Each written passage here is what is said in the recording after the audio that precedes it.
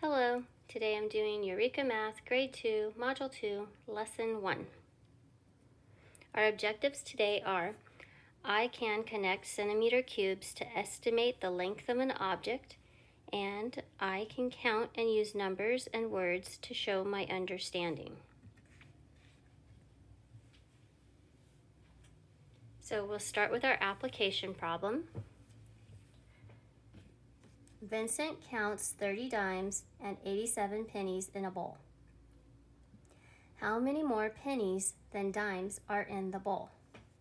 Okay, so we need to circle our key information. We have 30, and they're dimes, but we don't have to count the value of them.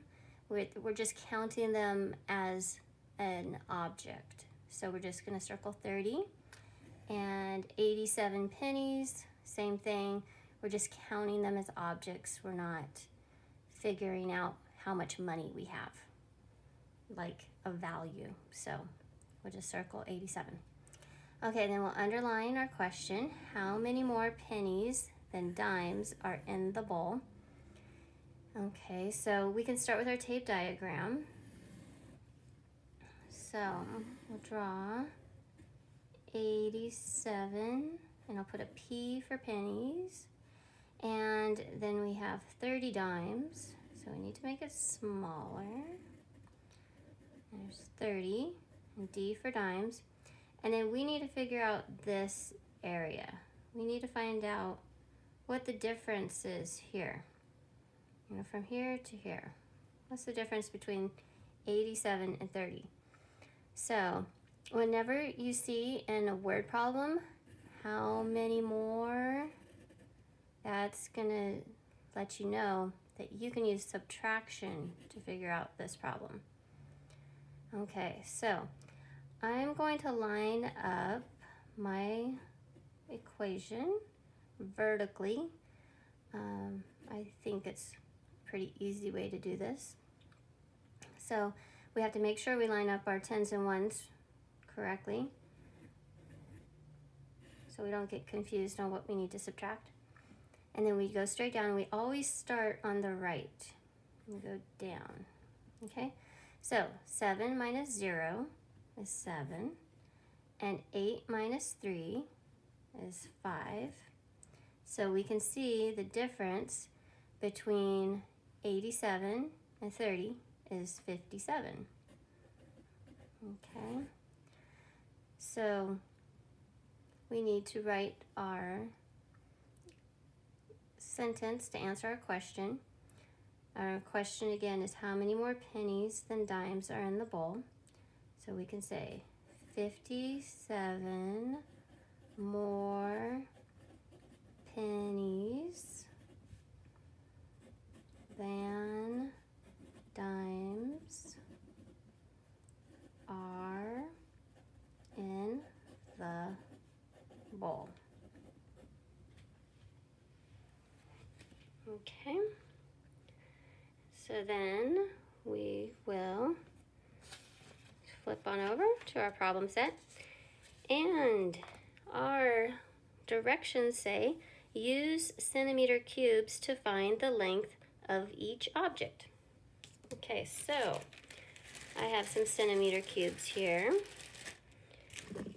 Okay, so each one equals a centimeter. So what we need to do is measure each one of these.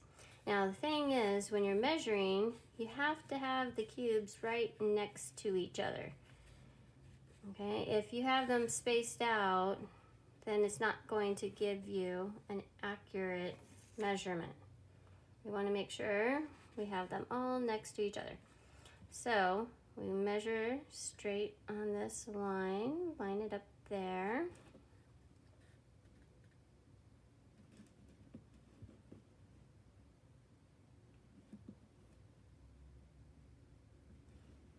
Okay, and we can see we used 1, 2, 3, 4, 5, 6, 7. So we used 7 centimeter cubes. Okay, so when you measure the hammer and the comb, you need to make sure you have them all touching each other, okay? So we'll turn our page. I'll let you do the other two on this page on your own so you could get some practice there.